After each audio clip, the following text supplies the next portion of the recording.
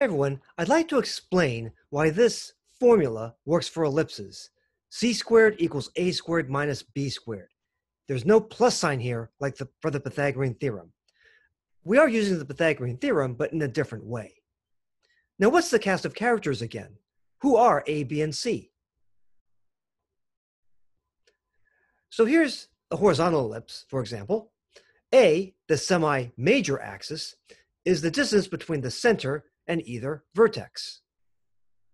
B, the semi-minor axis, is the distance between the center and either endpoint of the minor axis. C is the distance between the center and either focus.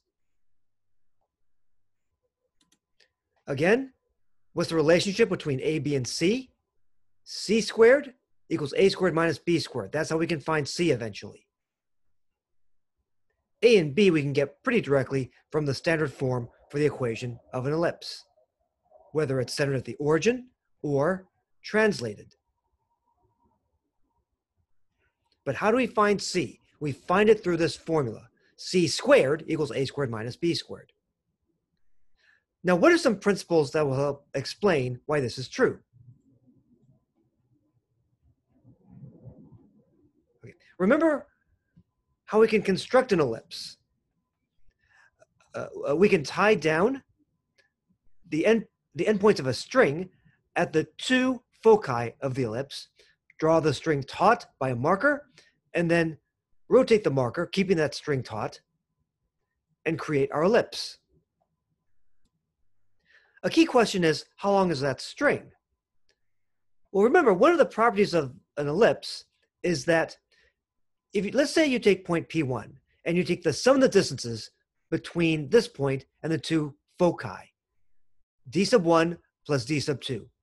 It's a property of an ellipse that the sum of those distances equals the sum of the distances d3 and d4. For this point, P sub 2. P sub 2 is another point on the ellipse. The sum of distances between this point and the two foci will be the same as the sum of these two distances. D sub 1 plus D sub 2 equals D sub 3 plus D sub 4. The sum of distances stay the same. The sum of distances stays the same, corresponding to the fact that the string does not change in its total length.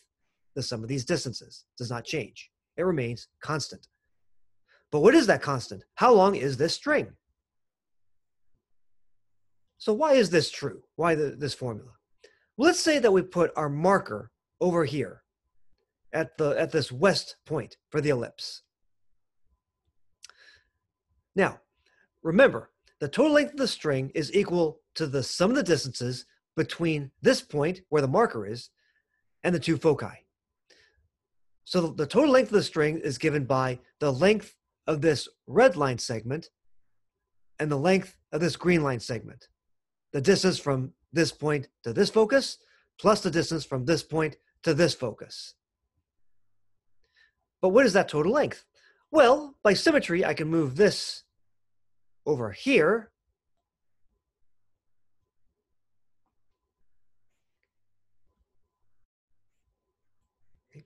And we find that the total length of the string by symmetry is given by the major axis, 2a. The length of the string is 2a.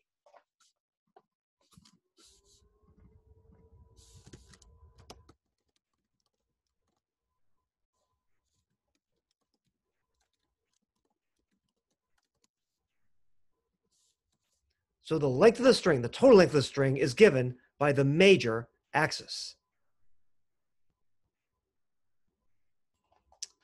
All right, now let's say that we move our marker from here to here at sort of the north pole of this ellipse. Here's our marker now. The distance from this point to this focus is the length of this red line segment. The distance from this point to this focus is given by the length of this green line segment.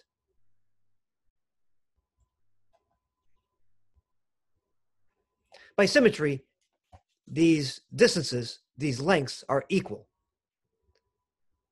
Now remember, the total length of the string the length of the red line segment plus the length of the green line segment is 2a, which means that we have a length of a for the red piece of string, and we have a length of a for the green piece of string over here. The 2a is split evenly like so. The center of the ellipse is here. All right. And let's consider these other sides.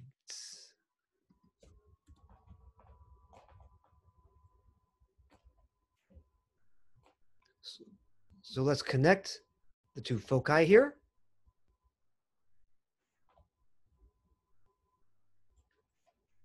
And let's bring in this semi-minor axis. All right.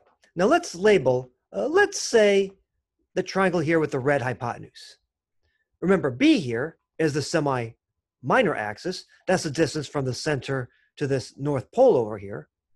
C, remember, is the distance between the center and this focus. So according to the Pythagorean theorem, what do we have? According to the Pythagorean theorem, we have, we have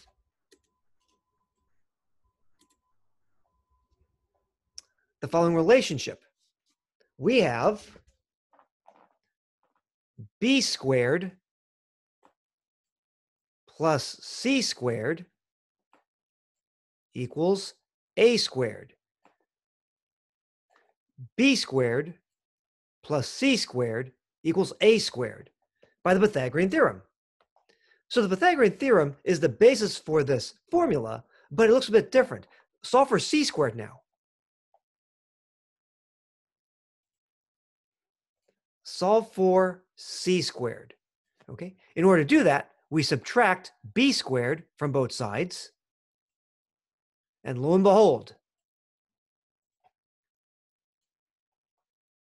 b squared minus b squared, that's 0. They knock each other out. We have c squared equals, look at this, a squared minus b squared. C squared equals a squared minus b squared. Here's a nicer form of the formula. C squared equals a squared minus b squared.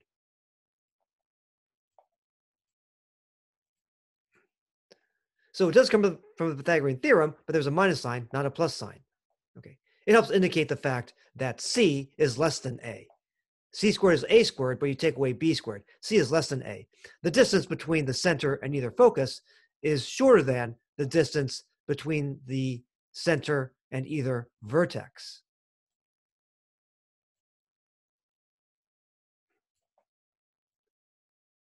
C here is less than a, which is this over here. So that's why this formula works. Pretty cool.